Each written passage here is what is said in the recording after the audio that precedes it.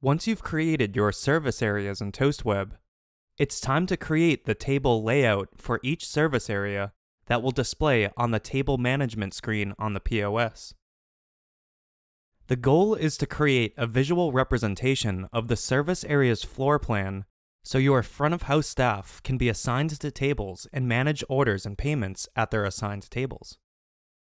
Start this setup process by navigating in ToastWeb to Front of House, Tables and Sections, Tables. In this example, we'll be starting from scratch to create this table layout for this restaurant's patio.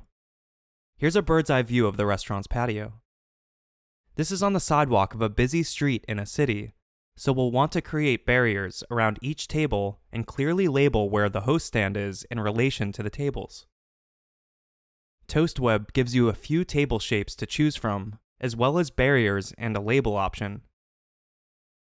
When you add any of these elements to your layout, you can make adjustments to it, such as changing the size, the width, the height, and the revenue center. If you'd like to delete anything you've added, simply drag the table outside of the layout and you'll be asked if you'd like to delete the item. Now let's begin creating this patio table layout. We'll need to create 4 tables along the sidewalk and create some barriers between them. Some of these barriers will be rotated, so we'll cover how to create both horizontal and vertical facing barriers. Let's first add 4 tables. For this, I'll drag and drop 4 square-shaped tables evenly in a row like this.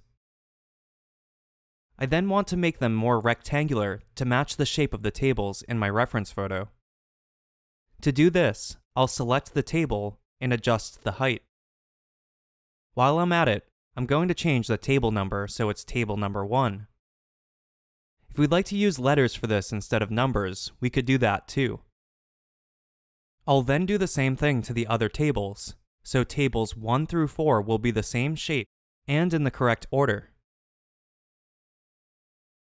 Now, for reference, I'm going to use the label option to notate where the sidewalk is.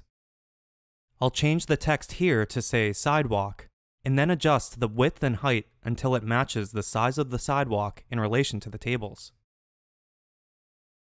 Now I'm going to create some barriers. I'll start with some vertical barriers between each table. I'll use this barrier option and drag it in place. Notice that there isn't an option to rotate this barrier. Instead, I'm going to increase the height and decrease the width so those two values are switched. I'll need to do this a few times.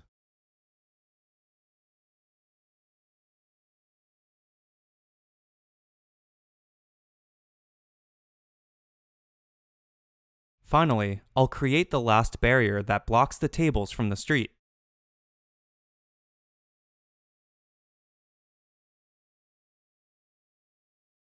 I'm then going to use this outlined barrier to represent the front of the restaurant. And then lastly, I'll create one more label to show where the host stand is. Now I'll save and publish these changes to see how they'll appear on the POS's table management screen.